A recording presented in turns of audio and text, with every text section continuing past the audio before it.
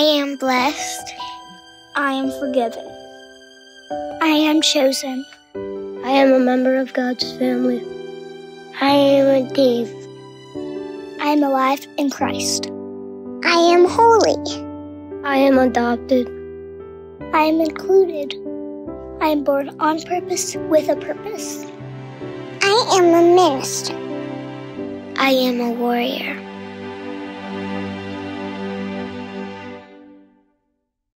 We're going to jump right into God's Word today, Ephesians chapter 5. If you've got a Bible, we're going to start with verse 21. Last week, we were in Ephesians chapter 4. Our message was, I am a minister, and so many of you took a next step in what it is to follow Jesus, including 19 people said, I'm going to get baptized in water, which we're going to do 2 weeks from today. Congratulations to those of you who are making that step. If you haven't yet made that step, all you got to do is write that down on that connection card. I want to be baptized in water. Turn that in on your way out. And by the way, last week, 23 people said, my next step is to surrender my heart and life to Jesus Christ. We should give God praise for that. Amen. So thank God. So next week is our last message in this series, Ephesians chapter 6. And you know that talks about the armor of God. And so the message is, I am a warrior. So it's going to be a great message. But today we pick it up with Ephesians chapter 5. Let's get right into it. The Bible says, submit to one another out of reverence for Christ. Wives, submit to your husbands as to the Lord. For the husband is the head of the wife, as Christ is the head of the church, his body, of which he is the Savior. Now, as the church submits to Christ, so also wives should submit to their husbands in everything. Husbands, love your wives, just as Christ loved the church and gave himself up for her, to make her holy, cleansing her by the washing with water through the word, and to present her to himself as a radiant church without stain or wrinkle or any other blemish, but holy and blameless. In this same way, husbands ought to love their wives as their own bodies. He who loves his wife loves himself. I asked my wife to look over this message and cut out anything that would be hard to hear. So in conclusion, never mind. How many would agree that these verses that I just read have been taken out of context more than almost any other verse in the Bible? In fact, some women have a hard time even hearing these verses because some men and even some churches have taken them out of context and used them to subjugate women. Now, you say, Pastor, what are you talking about out of context? Well, I will have to quote my friend Inigo Montoya from Princess Bride. He says, you keep using that Bible verse. I don't think it means what you think it means. Inconceivable. This is about the best I got today, all right? So when we talk about taking a verse out of context, there's a couple things. First of all, we need to understand biblical context. So I'm going to talk about these verses for about 20 minutes, and then we're going to go verse by verse through it. Is that okay? Because we got to get context of what we're talking about. So when we say context, biblical context is first. What does the scripture say before these verses, and what does he say after these verses? And of course, we know that the whole letter is about identity. Ephesians is about who I am in Jesus. And so Paul is saying, you got to bring who you are in Christ into your home, into your marriage. And he's helping them understand what a Christian family should look like, what a Christian marriage should look like. And of course, we know that in biblical context, that the number one rule of biblical interpretation is Scripture interprets Scripture. So when we read something in the Bible, especially if it's something that we don't understand or maybe is hard to hear, we need to ask the question, what else does the Bible say about this subject? Did you know that the Bible has a lot to say about families and about marriage, both in the Old Testament and in the New Testament? As a matter of fact, almost every New Testament writer talks about marriage. So the Bible has a lot to say about marriage. And so we're going to take a good deal of time, and we're going to be in Genesis, in the Old Testament, and in the New Testament before we ever get to Paul's instructions, because we need some biblical context. Now, the other thing you got to talk about is cultural context. Who's the audience that Paul is talking to? What's going on in the circumstances in the situation there? Well, remember that Ephesus was a major city in the Roman Empire. And in the Roman Empire, in the first century, women were not treated well. The Roman family was dominated by men. Women had about the same rights as children and criminals. Women weren't allowed to own property or manage money because they were thought to be intellectually incapable of handling such things. Women couldn't attend, speak in, or vote in political assemblies, and they couldn't hold any position of responsibility in any sort of political organization. Now, that was just the Roman culture. But you got to remember that in the Ephesians church, there were a lot of Jewish people as well, remember? So Jewish culture plays a role in this because the Jewish culture at that time, they had a high ideal of marriage, but a low view of women. Now, I'm going deep right out of the gate here, so I want you to just really lean in because this is going to pay off here in just a moment. In fact, part of a morning prayer, a Jewish man often prayed during this time period was, "Thank you, God, that you made me not a Gentile, not a slave, nor a woman." Ouch. In those days, a Jewish man could divorce his wife for any reason at all. All he had to do was to get two witnesses, two buddies to agree with him, and she was gone. But a woman had absolutely no rights whatsoever when it came to marriage, least of all the right to divorce her husband. A woman couldn't divorce her husband unless he became a leper, or an apostate.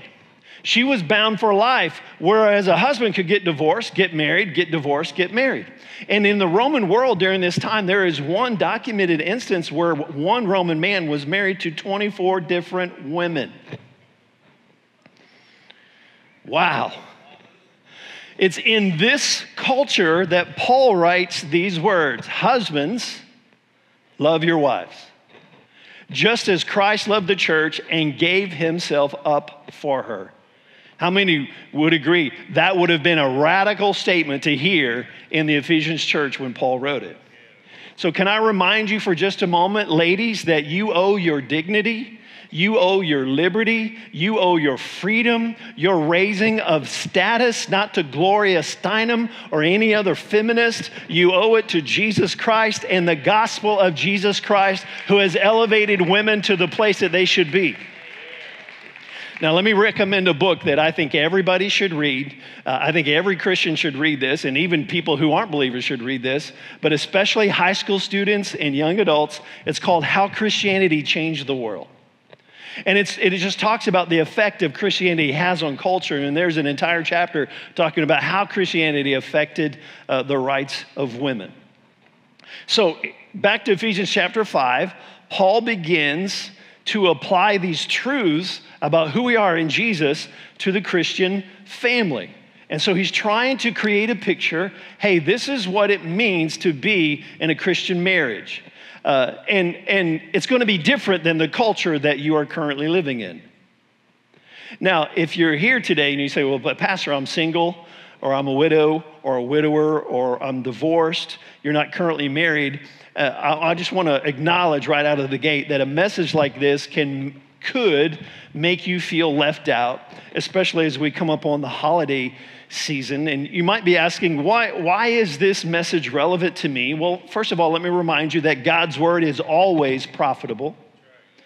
The Bible says that his word will never return void. And God's word is always relevant to everyone. But how many know we also all come from a family? There's no way you're here without somebody, without a family. And how many know, as a culture, there is an attack on marriage and family right now. So we got to learn to think right and know what God says about marriage so that we can be part of the solution and speak up for what God's intentions are. Are you with me today? How many are with me? 7 of you are with me. All right, here we go. Now, I think the key verse for this entire paragraph that Paul gives instructions is verse 32. He says, this is a profound mystery.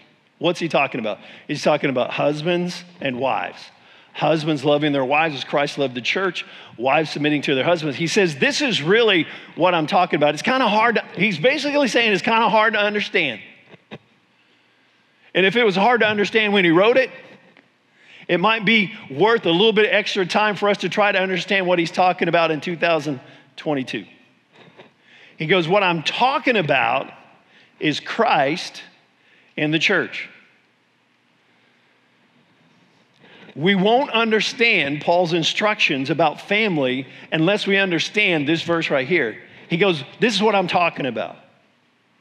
What I'm trying to explain to you is really Christ and the church. So in describing the marriage relationship between a man and a woman, Paul paints a picture. He goes, it's about Jesus and the church. It's about the cross. Oh, come on, I want you to lean in on this one, okay? I know it's early, but the cross is the key to the mystery of marriage. Unless we see these verses through the lens of the cross, we're going to take them out of context. And we're going to use it to be a weapon instead of what it's intended to be, which is truth. Come on, somebody. So listen, if you don't see yourself and your spouse through the eyes of Jesus and the cross, we're never going to understand what Paul's trying to say. Paul's saying, God's idea is that the marriage relationship is to be a reflection of the relationship of Jesus and his bride, the church. God created marriage to help us understand Jesus and the church. Did you know marriage won't last forever? Did you know families won't last forever? What are you talking about? Well, Jesus said it in Matthew 22, verse 7, in the resurrection, they neither marry nor are given in marriage, but are like angels in heaven. There's no marriage in heaven. Are you getting this? So marriage and family are temporary. They're just for this life. God created it for the earth. He didn't create it for heaven. I'm going to slow down a little bit. God created fathers and mothers and brothers and sisters to be an illustrated sermon so that we could understand who he is, his love for us, and our relationship with him. Let me illustrate it to you this way. When my oldest son, Braden, was born, it was an emergency C-section, so I didn't get to be in the room when he was born, and I had to be in this waiting room. And so here they come, and they bring my son, and they put him in my arms. And the first thing I went was, wow, this is a big kid. I didn't expect that. But you know what else I didn't expect? I didn't expect to feel the way I felt at that moment. How do I love this little piece of flesh as much as I do right now? Something flipped in my heart, in my spirit. And can I tell you that I've never prayed our Father who art in heaven the same way ever again. Because I understand a little bit deeper what it means that God is my Father. Are you getting this today?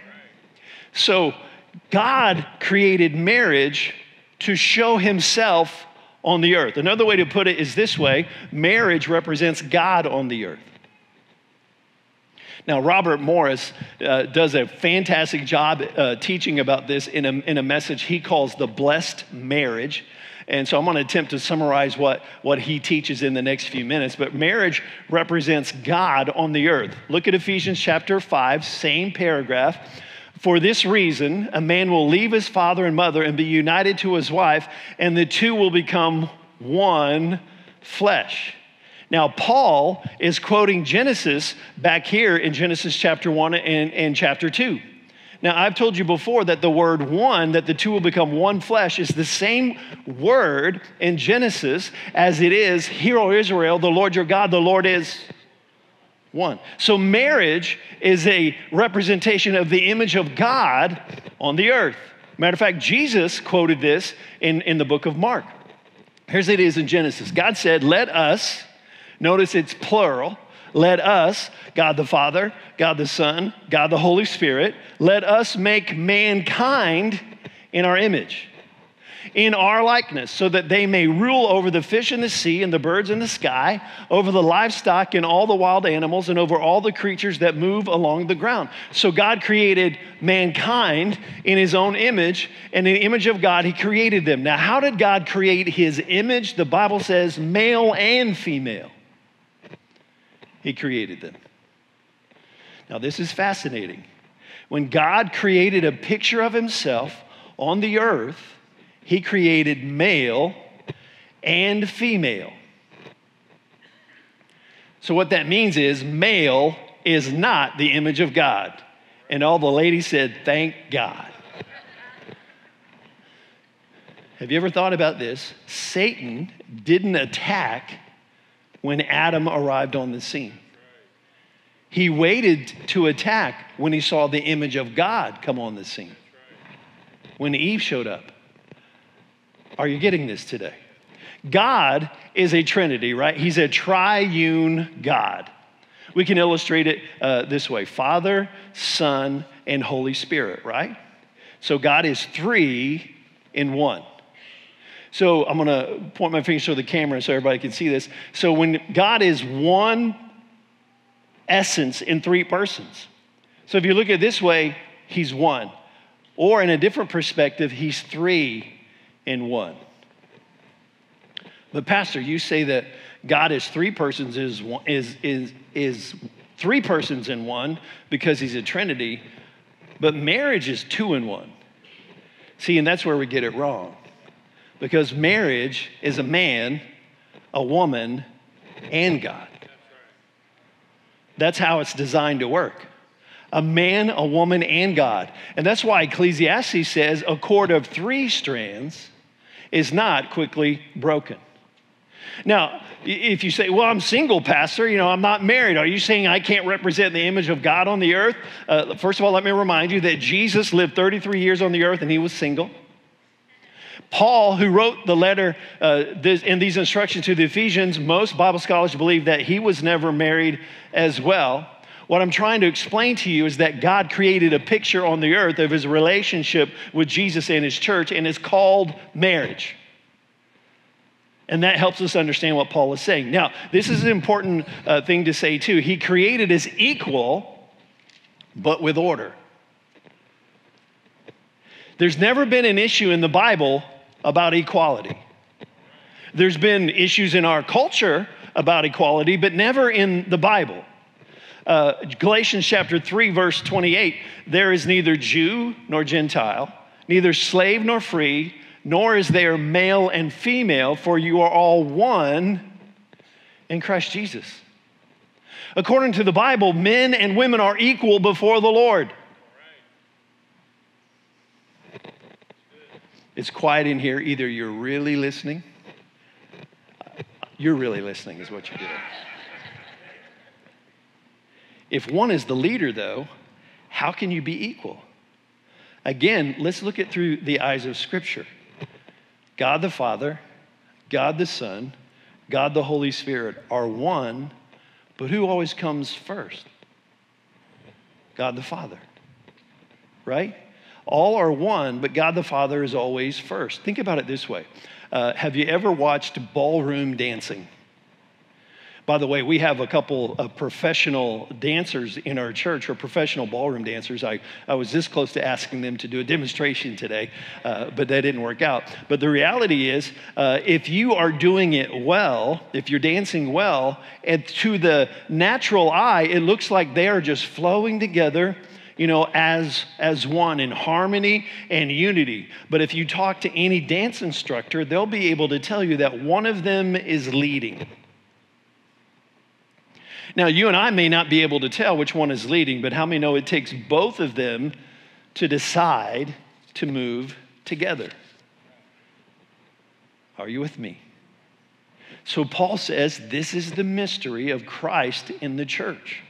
The key to marriage is the cross. And so Paul is saying that marriage represents Christ and the church. So as a husband, you are representing Christ's relationship to the church. That's your role. The whole purpose of marriage is to be a witness to the world of Christ and the church. And as a woman, you are imaging the relationship of the church to Jesus. That's why God created husbands and wives. So guys, let's illustrate it this way. You're trying to win someone to the Lord. Perhaps it's a friend, it's a coworker, or a neighbor. And let's say his name is Jake. And Jake says, okay, so you're trying to win him to the Lord. And Jake says, okay, if I give my life to Jesus, how is God going to treat me? How is Jesus going to treat me? We should be able to say, God is going to treat you the same way that I treat my wife. Because that's why God created marriage. So, but what if Jake says, you mean God's going to laugh at me, put me down, talk behind my back? God's going to order me around? Is he going to want to get saved? What Jake should say is, if I'm going to be loved and honored and treated like royalty, if Jesus is going to treat me the way you treat your wife, sign me up. I want Jesus. Let's turn it to the other side. Ladies, if you were to go, if you say you're talking to another lady, I don't really know how to pray. How do I talk to the Lord? So if we use this illustration from Scripture that a wife's relationship to her husband is like the church is to Jesus, you might say, well, you talk to the Lord the same way I talk to my husband. You mean I can cuss him out? I can be disrespectful? You mean I can talk about his weaknesses to everybody else? Come on, somebody. This is what Paul's talking about. He says this is the mystery. This is the key. The mystery of marriage is Christ in the church. See, I think now we can understand better the context of what the Bible says about marriage. And now these directives that Paul gives to husbands and wives are going to make sense. So let's dive into what Paul says to husbands, and let's dive into what Paul says about wives. By the way, Paul gives 3 times more verbal real estate to instructions to men than to women. And the ladies said, of course he is, because they're hard-headed, stuff like that. All right, let's go. Ephesians chapter 5, verse 25. Husbands, love your wives as Christ loved the church and gave himself up for her. And what does that mean for us now? It means we need to sacrifice for her. If you're married and you're a husband, you sacrifice for your wife. I think most husbands, if you ask them, would say, you know what? I'd take a bullet for my wife. If her life was in danger, I would step in front of that bullet. That's great. I'm glad that's true. But if you're willing to take a bullet, then you should probably be willing to make any sacrifice short of that for your wife as well. How about listening to your wife? How about helping her? How about encouraging her? Guys, let me ask, if you're married, when was the last time you sacrificed for your wife? Now, by the way, this is not the kind of love that you just do because you feel like it. How many know you have to make it a choice? You have to choose to lay your life down. And by the way, the feelings are going to follow your choices. Amen? I heard a proverb that went like this: a happy man marries the girl he loves. A happier man loves the girl he marries. Here we go. In the Message Bible, the same verse says, husbands, go all out in your love for your wives. So we need to ask ourselves, guys, when was the last time we're going all out for our wives? Here we go. Verse 26. To make her holy, this is God's instructions to husbands, to make her holy, cleansing her by the washing with water through the word, to present her to himself as a radiant church, without stain or wrinkle. Look, it says wrinkly. We'll have to fix that the next time. I'm not sure if that's meant for somebody in this service or not. Don't be wrinkly. All right. Or any other blemish, but holy and blameless. Thank you, Jesus, for that humorous moment. We probably needed it at that particular time. Well, what is Jesus saying here? What did Jesus do for his bride? He made her holy. Are you with me? He took responsibility for our sin, even though it wasn't his fault. So what's Paul saying to all the guys? He goes, guys, you got to own your responsibility.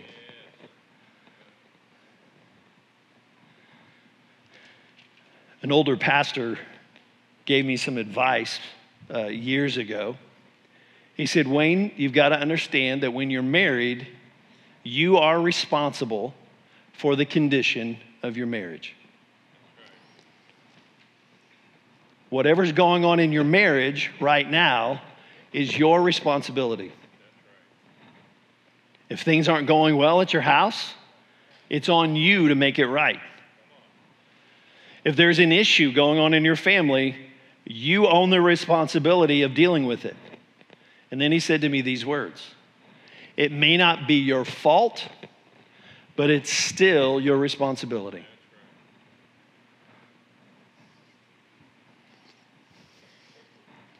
Wow.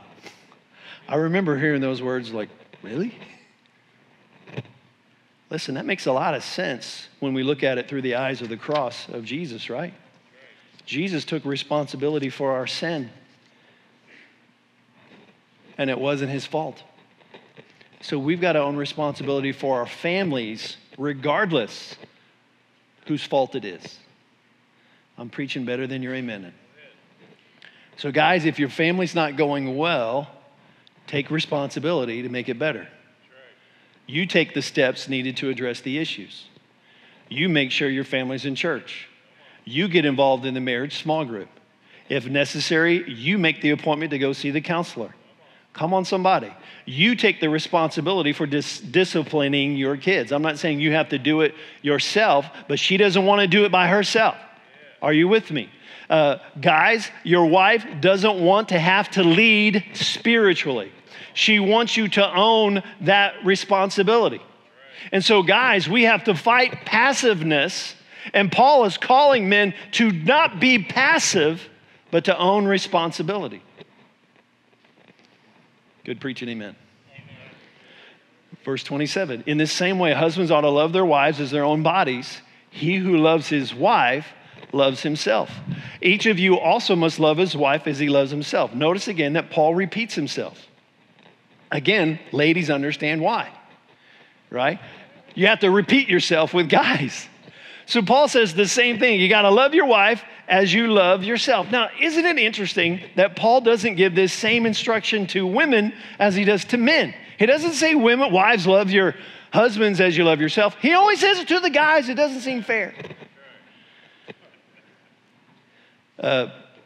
Until you understand the nature of men, right? There was a study done in Yorkshire, England, how often men and women look at themselves in a mirror in the matter of a day.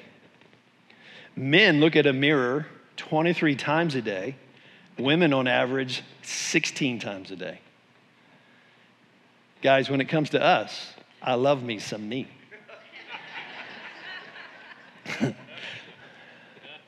Again, this is probably not true of every female but a lot of times a woman will look in the mirror and all she sees is flaws.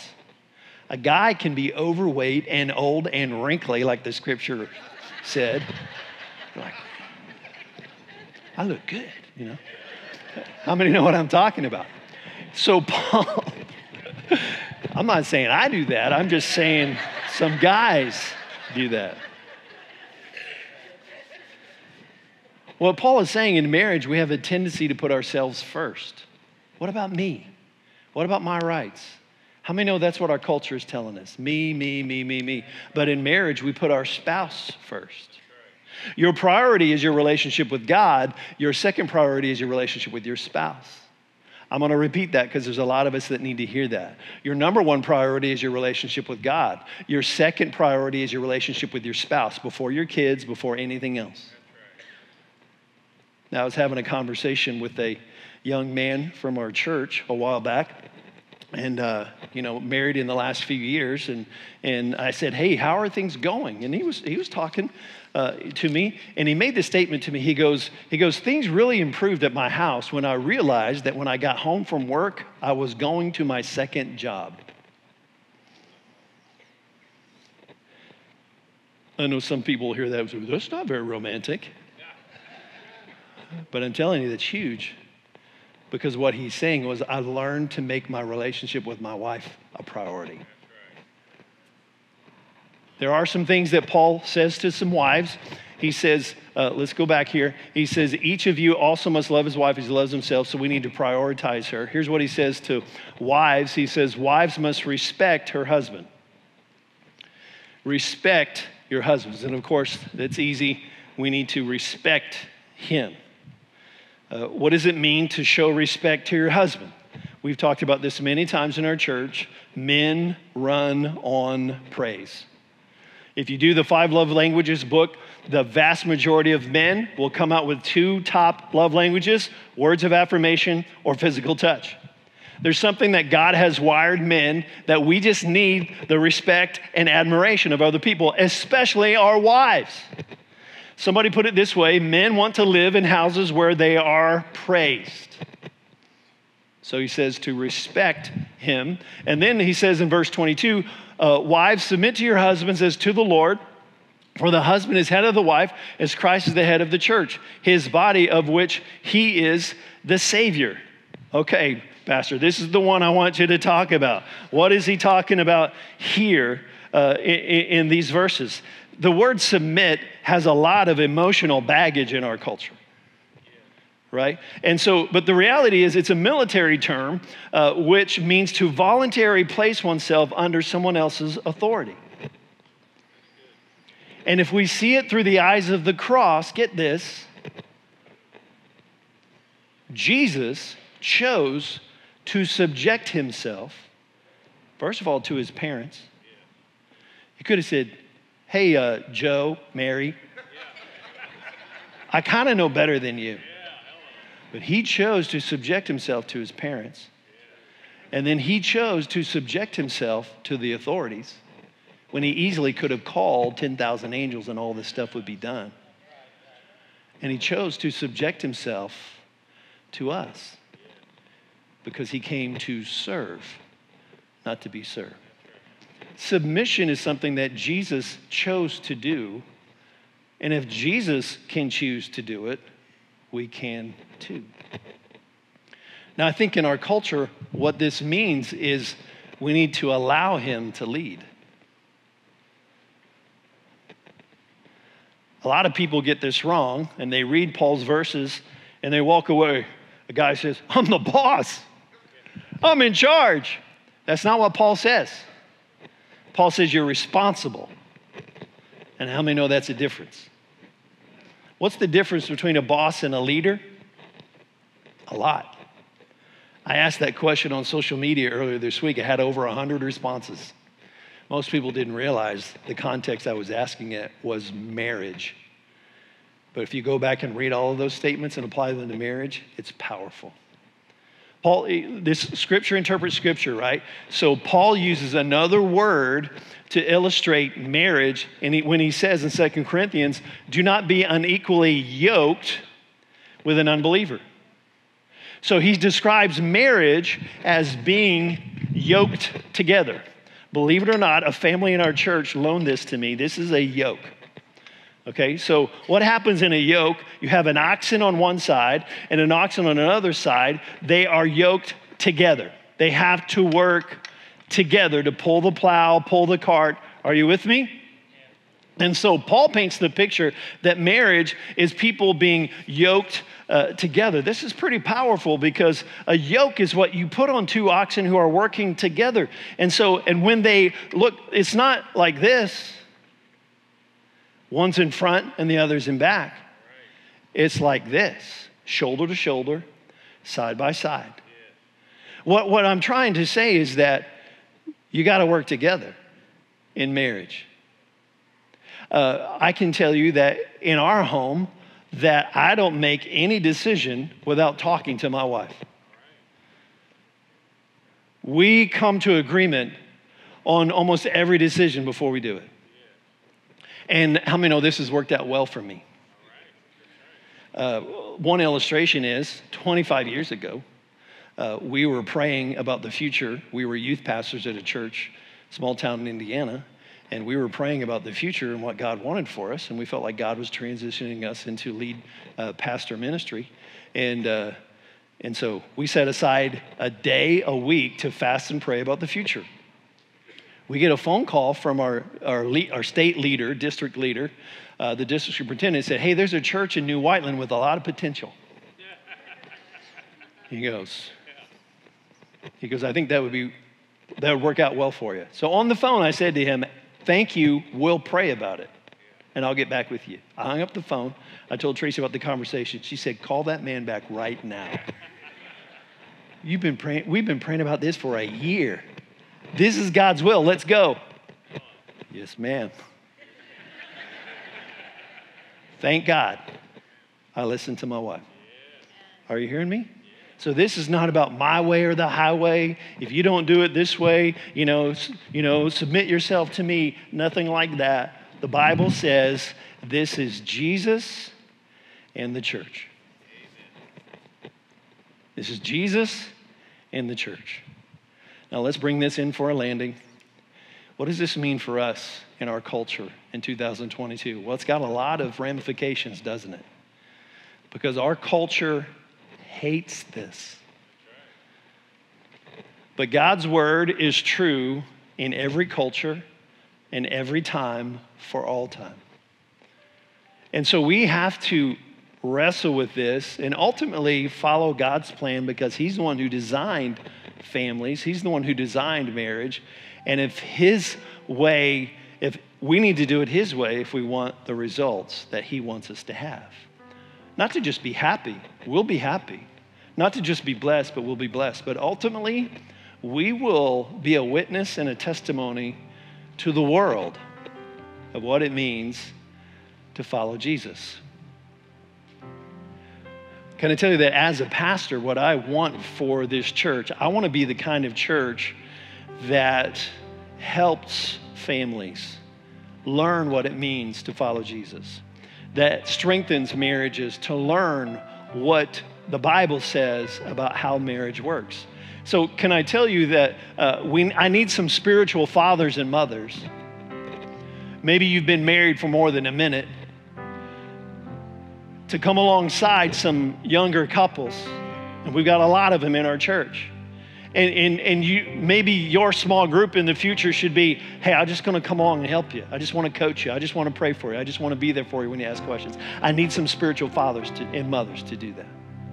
I need some spiritual mothers to come alongside some young ladies or people who have had negative experiences and just walk with them through the seasons of life to help them and to coach them. Some of you last week, you're like, what's my ministry? Can I tell you, for some of you, this is your ministry, is mentoring other women, guys, mentoring other guys, helping them and growing in their relationship with Jesus today. Some of you have been very successful as parents. There's no such thing as a perfect parent, right? But God's given you grace to parent. I need some of you to step up and make that your ministry and come alongside some parents. Because it used to be years ago that the way you learned how to be a parent was by watching your parents. But for many people, the last thing they want to do is be like their parents.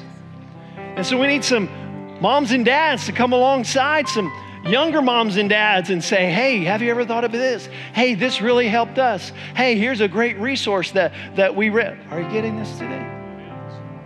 Your pastor, I thought ministry was standing up and singing or preaching. No. Ministry is serving other people. And this is one of the best ways to serve other people, is to help them grow. If you're widowed, if you're a widower, if you're single, God wants us to help one another to grow in our relationship with God. Would you bow your head and close your eyes? If you're married and near your spouse, would you grab them by the hand today? Lord Jesus, we ask you to speak to us about what you're trying to say in this message today. Holy Spirit, we invite you to make it personal with us. Lord, we've been challenged, we've been convicted.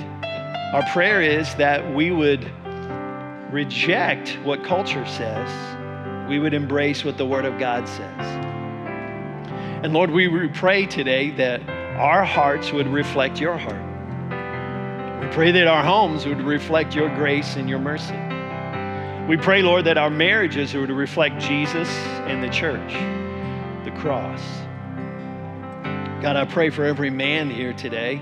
I pray, Lord Jesus, that you would give us the same love for our wives as Christ's love for us. Pray for all of the ladies here today. I pray, Lord God, that you would give them the same love for Jesus that you want us to have for you. I pray for any home that's hurting today. I pray for any marriage that is broken today. I pray for every family that is they're not even looking forward to Thanksgiving because there's going to be so much stuff going on. God, I just pray for peace. I pray for healing. I pray for grace through the Holy Spirit. Wrap your arms around them, encourage them, and heal them. I pray for every woman that has been hurt in the past by somebody taking these verses out of context. And God, I pray that through the hurt and through the pain, Lord God, that people would receive the love of God, the grace of Jesus Christ. Heads are bowed, eyes are closed.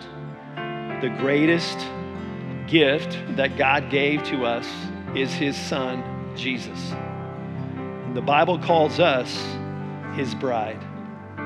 So salvation is really an invitation to a wedding.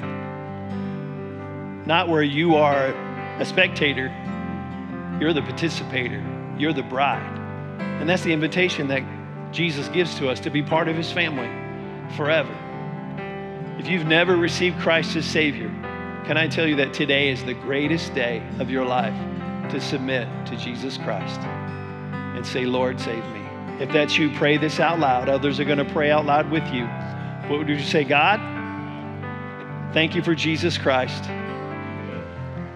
for loving me and laying your life down for me. I receive Jesus as Lord and Savior. Forgive me for my sin. From this day forward, I choose you. In Jesus' name I pray. Amen.